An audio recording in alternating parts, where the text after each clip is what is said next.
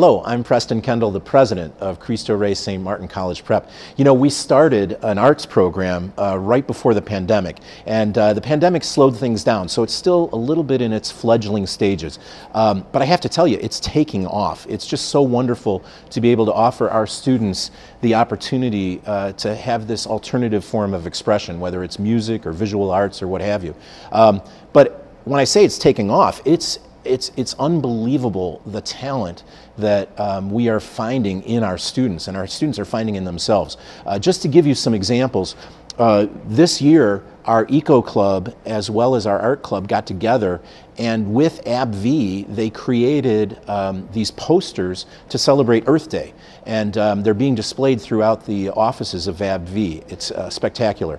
We also are working with Ragdale, which is an artist colony in Lake Forest, and they are helping us prepare for our annual art show that will coincide with our Founders Dinner at the end of this month.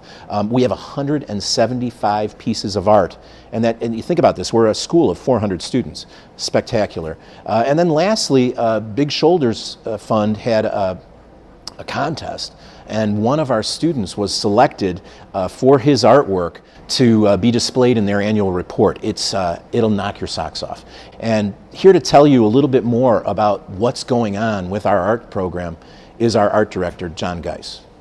Well, thanks, Preston. I can only add that it's a privilege to be in a classroom with these kids and watch their talents grow, much less them going out to organizations and foundations and representing Cristo Rey as artists, so much so that they're feeding back to us on video. Take a look at this. Thanks, John. My name is Elizabeth. I'm with ABV Green Partners. I'm here with my colleague Lloyd. We were really thrilled to see the artwork that the Cristo Rey students put together for us. They did a phenomenal job repurposing our marketing banners. As you can see, it's beautiful. This is what we were envisioning for the art show, to have local participation, and we're looking for other projects where we can share this type of venue with Cristo Rey's art department in the near future.